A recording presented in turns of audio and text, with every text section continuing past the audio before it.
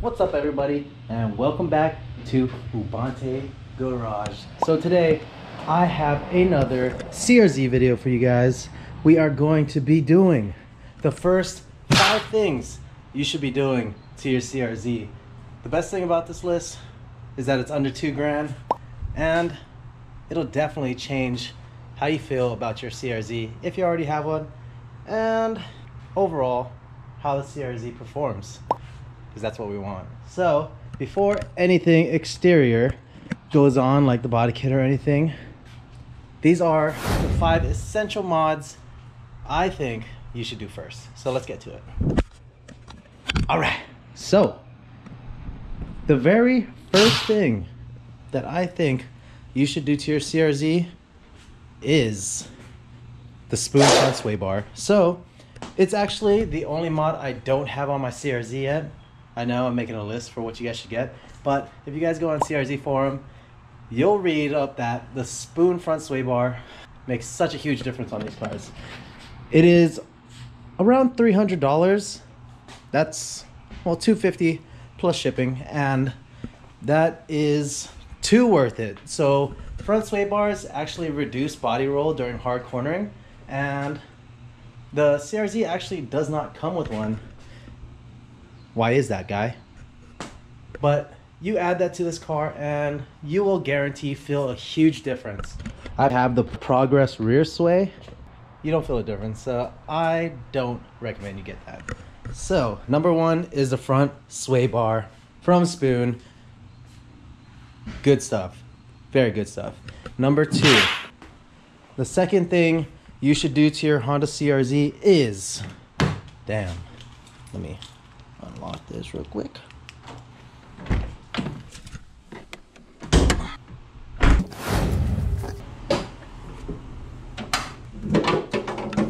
All right, the second thing is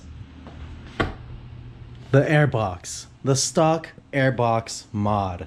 So if you guys have a stock airbox still and your CRZ is untouched, I highly recommend number 2 should be modding your stock airbox. So if you guys don't like your Honda CRZ because it's so quiet and just too much of a hybrid, you can basically just open this guy up.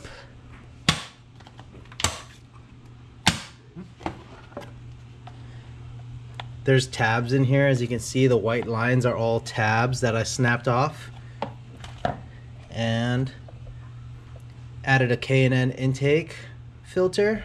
Those are pretty cheap. Cut these ribs off and left these block the resonator with a little tiny blocking plate. I use a storage container lid. That's all I did. Put it back together. I got the idea off of the Spoon airbox mod that they would do to the Honda ep.30 and RSX chassis, and that'll increase airflow, reduce turbulence, and you should get better throttle response, and you'll hear this bad boy. So highly recommend you do that. That is number 2. Number 3, guys. So if you guys already own a Honda CRZ, you know this bad boy is beautiful, but let's be real, this hatch glass on the top, if you ain't got tint, you are living that hard life during the summer. It gets so hot. As you guys know, the back window is almost 40% of the entire cabin, and I mean, the front window is so sleek.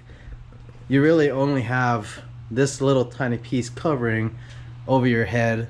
The front of you is getting hot, the back of you is getting hot. If you don't have ceramic tint, this car is getting super hot during the summertime. So number 3 is ceramic tint.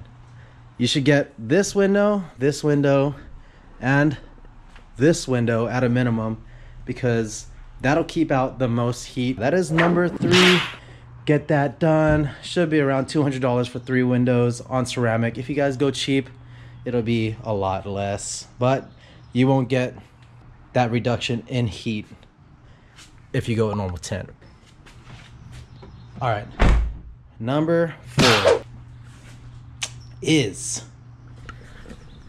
these T1R wide angle side mirrors. So if you guys have a CRZ, which you guys probably do if you guys are watching this video or are very interested in one, to see the,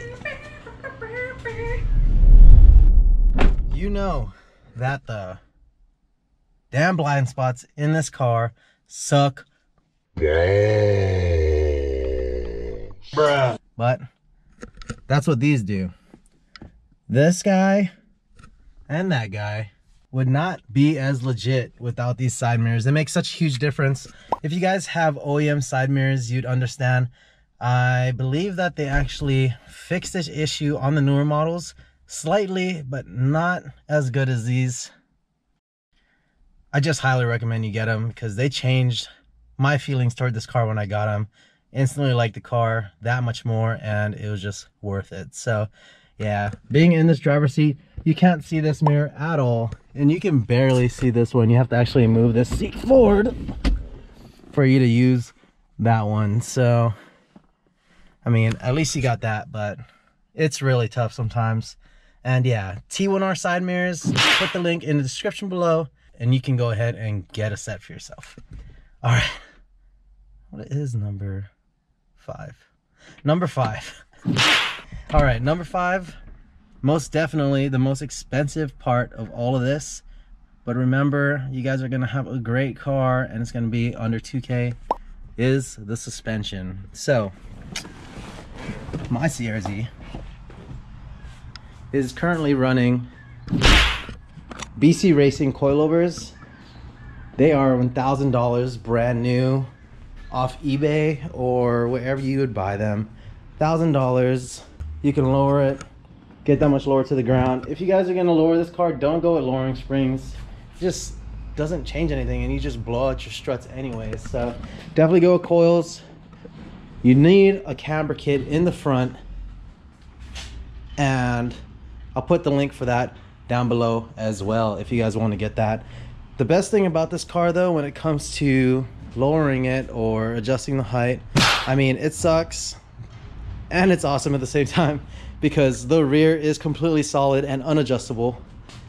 But with that being as sucky as it is, plus side, you only need to get the front aligned. So just 2 cents from my experience, find an alignment shop that can really work with you, because you should only be getting the front of this car aligned. So normally alignments out here cost $90 and you don't need to be spending that. So talk to them, be like, can you do the front for half? Because that's all you guys should be paying. If you guys are down in San Diego, I highly recommend Clarence Brown Alignment Shop. They are my go-to guys and they are awesome. They will fix your car and even tell you what you need to fix before they even work on it. They will verify, tell you what you need to fix, and send you on your way until you come back, because you need to get that all dialed in before they can get it done to their standards. So that is 5.